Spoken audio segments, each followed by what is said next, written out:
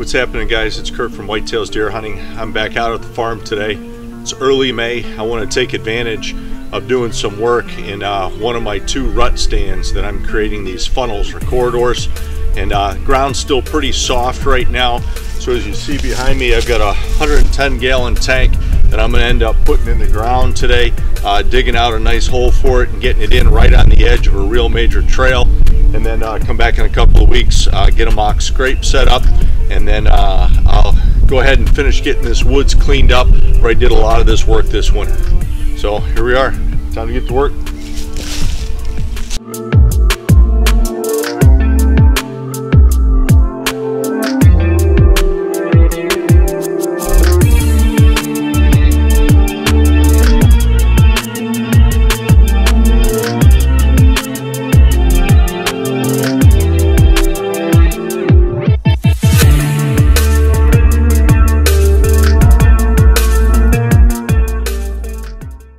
The main reason that I'm going ahead and putting this water hole in near one of my tree stands is trying to attract bucks that are cruising during the rut.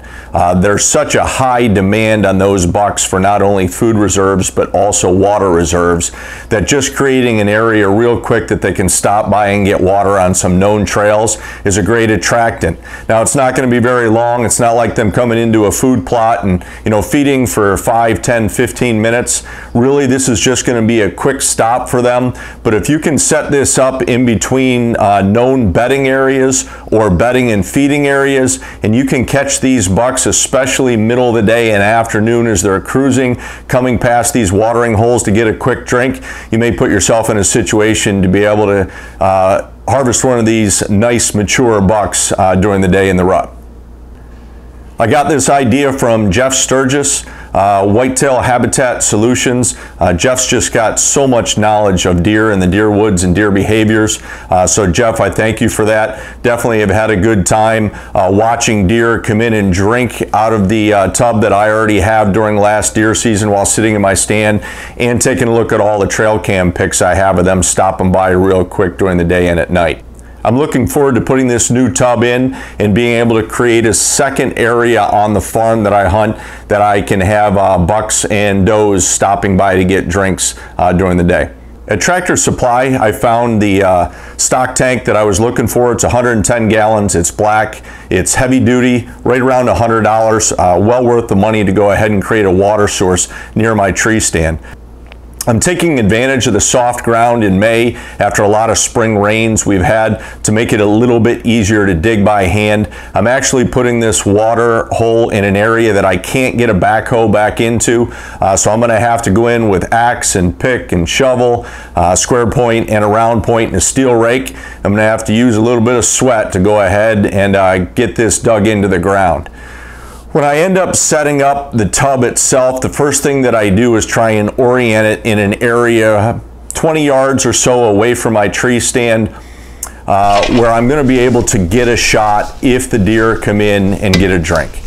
So trying to set up the tub is really your first plan of attack. Where are you going to put it? How are you going to enter into your tree stand so you're not going to be walking past this tub? You may be able even to set up this water hole so that you can create some different stands to hunt during different wind directions. After setting the tub in the orientation that I want, I end up taking a square point shovel and I cut into the earth about 6 inches around that tub and the outside just to make a pattern. I then pull that tub back and go ahead and begin to get my pick, and I will pick away that top layer of vegetation, moss, grass, roots, whatever it is, and pull that back. Oftentimes, all the big roots that are there near the surface, I have an axe with me, so I've got to cut some of those roots out. And then I begin to take some of that vegetation and the mat of roots that I have and throw it off to the side. Really, this is one of the most difficult parts because there's such a mass of roots in there that it's really difficult to go ahead and get that out. Once I've got that whole surface area of roots and grasses and vegetation out of the way, then I go ahead and start using the pick to get away as much soil as I can, and then I go in with a square point and the round point shovel and I start shoveling that soil out. And I don't pile it in one area. As I throw the soil and the rock out, I kind of distribute it 360 degrees around the area that I'm going to be going ahead and digging the hole. Number one is I want to be able to rake a lot of that back in on the sides of the tub. So if I spread it around the tub, it's easier to rake instead of having to do more work shoveling. The other reason is that I put clover on the new soil that's formed right there, and that clover helps to build roots back in the soil again, prevent erosion. And it also allows the deer to come in and they're attracted to a little bit of feed. I'm not putting a ton of clover in there. It's not like a big food plot. It's just a little bit of clover on the outside edge where the loose soil is. What's really important is not putting this water trough or water hole near existing water supplies, whether it's a spring, whether it's a ditch, a swamp, a stream, a creek. You want to go ahead and put this water hole in an area where there's no other readily available water source. What that allows you to do is attract any deer that are passing by to your actual stand location to get a drink. And once they're used to it being there, you'll find that they change some of their patterns where they stop by to get a drink on their way to and from bedding or feeding areas. And it's a great opportunity for you to be able to see these deer more often in your stand, and also to go ahead and get an idea of what deer are out there by seeing them on your trail cam because they're coming in to get a drink.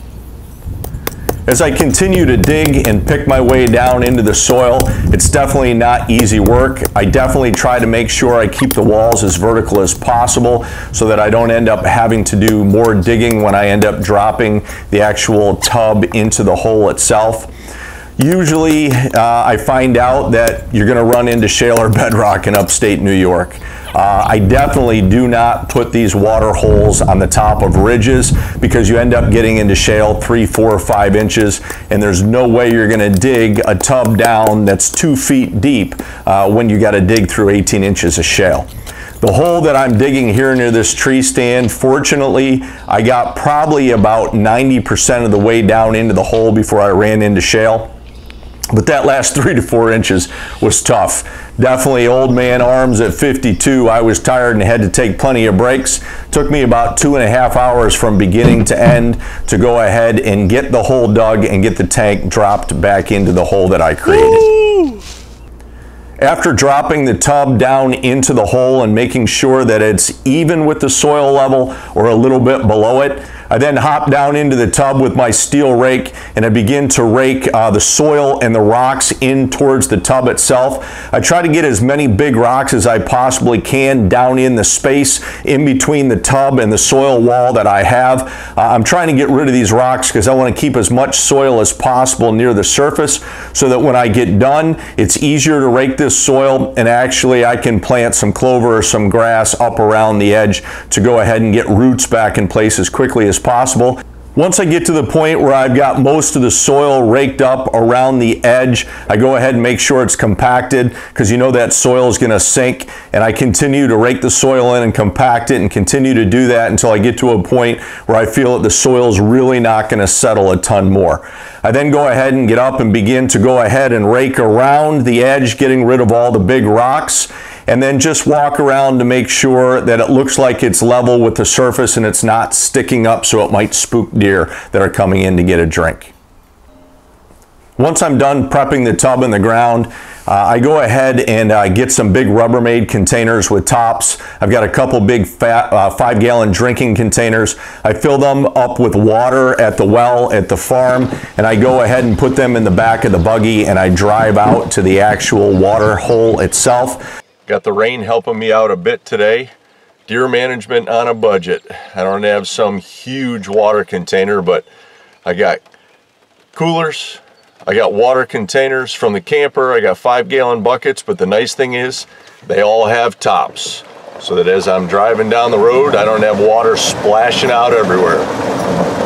Need some windshield wipers for this buggy today. I try to create an area where I can at least back that buggy up in between some trees so I can get the tailgate of the buggy right over top of the actual water hole itself. So all I have to do is tip those heavy Rubbermaid containers over and it drops that water right down into the actual water hole itself. Usually it takes 2 or 3 trips to get this done, but the first time here I'm trying to get this water hole filled as much as I possibly can, knowing that any spring rains are going to help continue to raise the water level in that hole as well. One thing that's really important is to make sure you're not using any chlorinated water. Make sure you're using well water, spring water, or even if you have to, go to a spring that's around or a creek and go ahead and fill up your containers. One of the last things that I do is go ahead and find a big stick to throw down inside that. And the reason that I put a stick or a log 2, 3, 4 inches around is so that if there's any rodents or any other small mammals that fall down into it, they have a way to get out. The last thing you want to do is have some rotten carcass in that water that's tainting the water. That's a real good way to prevent deer from wanting to come in and drink out of that tub.